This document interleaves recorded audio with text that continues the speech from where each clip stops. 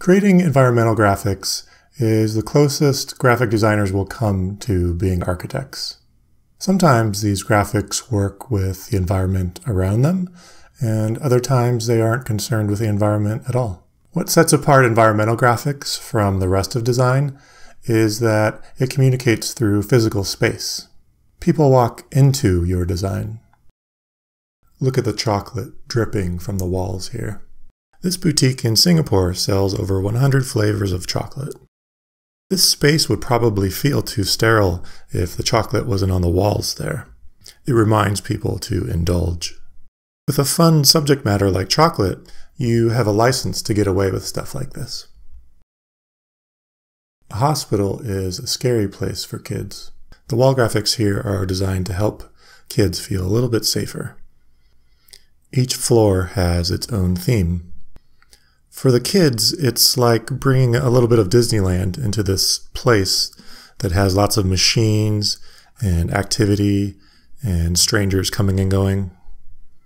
In a place that feels like it was built for adults, the graphics acknowledge the needs of the kids. The New York Times building was built with these white ceramic rods which deflect light for occupants in the building. They're on all sides of the building and on every floor. When it came time to create signage for the building, Pentagram wanted to make sure that they honored the intent of the original architect who wanted the ceramic rods there. So they made a facade that hangs off the building, but still feels very much part of it at the same time. The scale of the Times logo matches the cultural significance of the newspaper. Or depending on your political views, you might say they're overcompensating.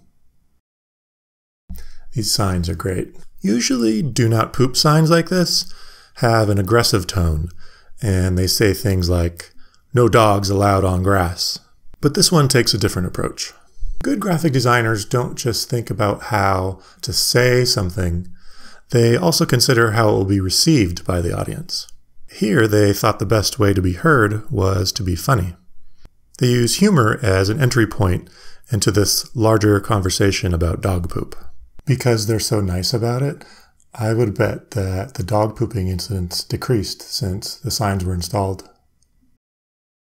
This display shows a live stream of apps being installed all over the world. It was designed to show the success of Apple's App Store. The icons slowly fall from the top of the screen and stack up over time. Unlike everything we've seen so far, this installation isn't really concerned with the environment around it. But it does use scale well as a device.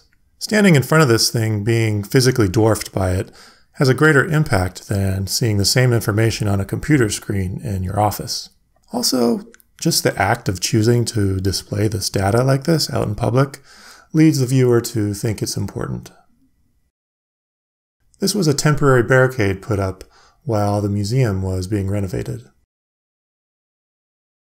There's no doubt about which way you're supposed to enter the building during construction. This last example is sort of a mix of advertising and environmental design. Usually advertising is meant to interrupt people, but this doesn't obstruct anyone. The message doesn't shout at you like a billboard, it draws you in instead.